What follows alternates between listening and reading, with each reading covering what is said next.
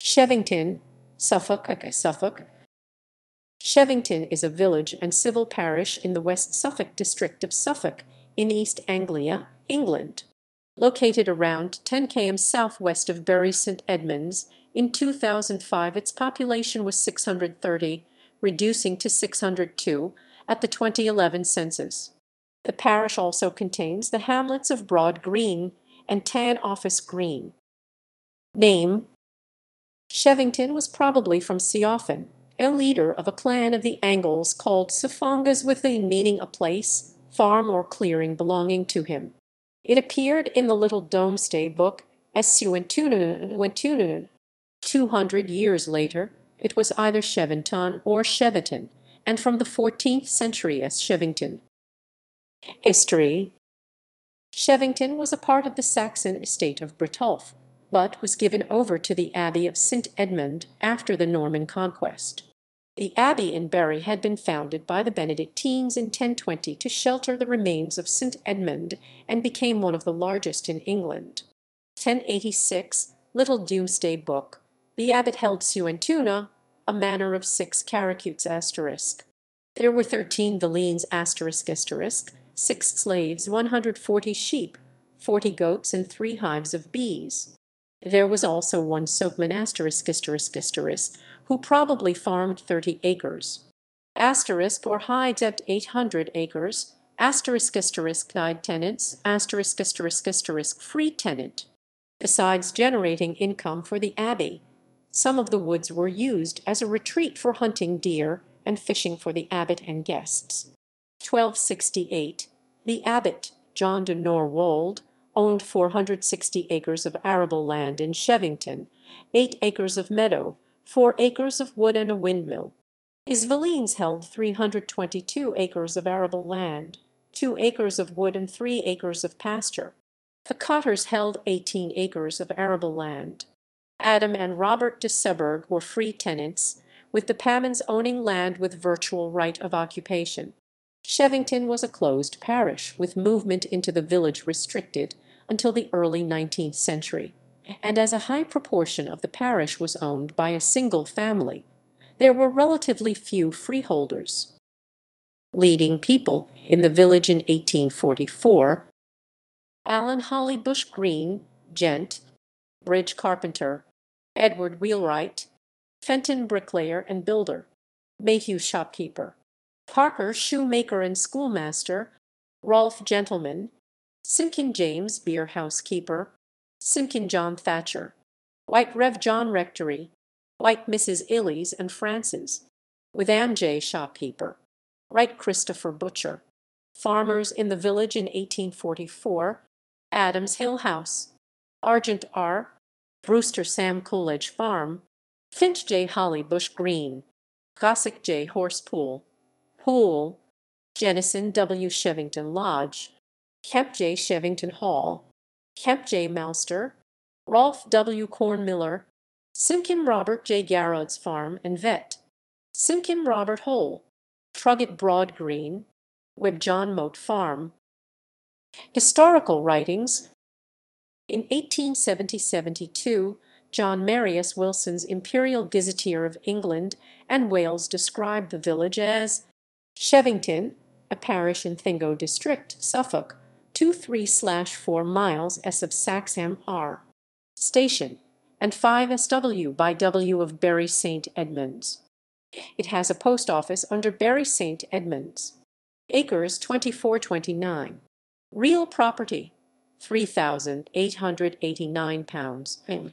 Population 621. Houses 126. The property is much subdivided. The living is a rectory in the Diocese of Ely. Value £396. Patron the Reverend J. White.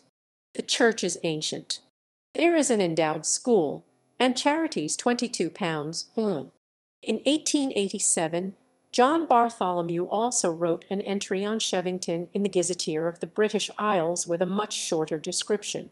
Chevington, parish, W. Suffolk, 5 miles SW.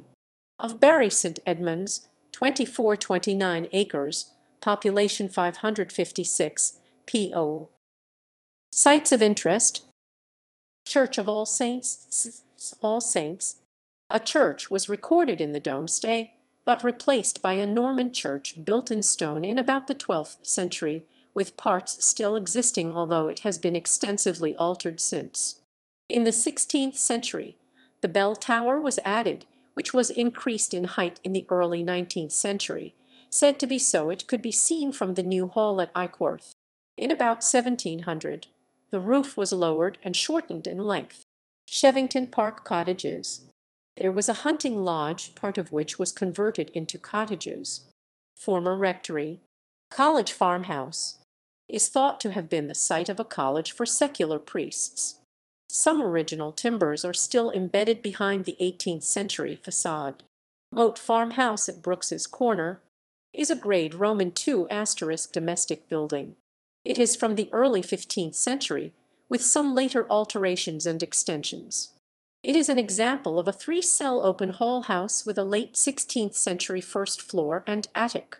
It is likely that the rear wing of the house, formerly moated, was added at the same time as the first floor of the hall. Ruffin's farmhouse, 15th century. The name has lingered since Henry Ruffin helped to survey Chevington Manor for Abbot Cratfield in the early 15th century. It is an open-hall timber-framed house of the Wealden type, with later extensions as late as the 17th century on the east. The Lodge, David Larkson's Broad Green House, altered in the 19th century. Batley's house in Dipton Lane, later called Hole Farm, with a 17th century axial red brick chimney. It was one owned by Dr. John Batley, Archdeacon of Canterbury, occupied by the Simpkins in the 19th century. Horspool Farmhouse, Tan Office Farmhouse, with a cross-passage entry and jetted upper floor. It was rebuilt in the 16th century with two bays. The Old Rectory, originally moated, it was built in the 16th century, but reconstructed in the 18th. The rear is the oldest section. Chevington Hall. It is on the site of an ancient camp of which little is known. The earthworks and a fosse surrounding the hall are thought to have been constructed for defence and appear to predate the Romans. It was used as the retreat house of the abbots of St Edmunds Abbey from the 13th century. After the dissolution it became a manor house for Thomas Kitson of Hengrave, and then later the Gages, who became the largest land owners in the district. Margaret Birchier, Countess of Bath, widow of Thomas Kitson, may have carried out modifications to the Abbot's Hall, which retained its general plan, steep roof and mullioned windows, and incorporating some framing members from the hall. The current farmhouse is mid-16th century with alterations, timber-framed but encased in painted brick at front and sides. It has 2 stories, hipped plain-tiled roof with axial chimneys of red brick, 18th century mullioned, and transomed windows of 4 and 6 lights. Late 18th century 6-paneled entrance door with architrave and flat canopy. Stonehouse Farmhouse, formerly the old factory farmhouse, is situated near the original clothing factory of 1852. It is timber-framed and previously thatched. It is mainly 17th century. Grazier's house of Weathercock Hill, with its attics and axial chimney of red brick, possibly where Robert Somerton had his house in the 14th century. Hollybush Stud, site of suburbs where a Robert Gooday once lived in the early 17th century. Mill House, about 1680, thatched, with a 3-cell lobby entrance and an interesting red brick chimney. It was where William Rolfe, the miller, lived in 1850. Chevington Grove, later Talahoe Stud, was owned by the Whites for close on a century. The rear is a queen and fragment of about 1710, but the front appears to be later. This very beautiful house has a 19th century service wing running at right angles on the back. Thatched cottage on Church RD, probably from the 18th century, was inhabited for a lengthy period by the Arbon family. The steep roof does not possess dormers, and there is a single prominent central chimney. The lean-to building on the west side was once used as a shop. Shoemeadow Cottage, timber framed from the 18th century. It hides in the valley near Chevington, way between Eichworth and Chedburgh. Rhea Wilman's house on Weathercock Hill is grade Roman II from the 18th century, although there is parts from the 17th century and perhaps earlier. At one time the house was divided into 4 or 5 cottages. Still thatched, the main timber-framed building has 2 stories with a distinguished newel staircase leading from the ground floor. Demography. In the 2001 census, Chevington had a population of 603 with 248 households. Population change. Location grid.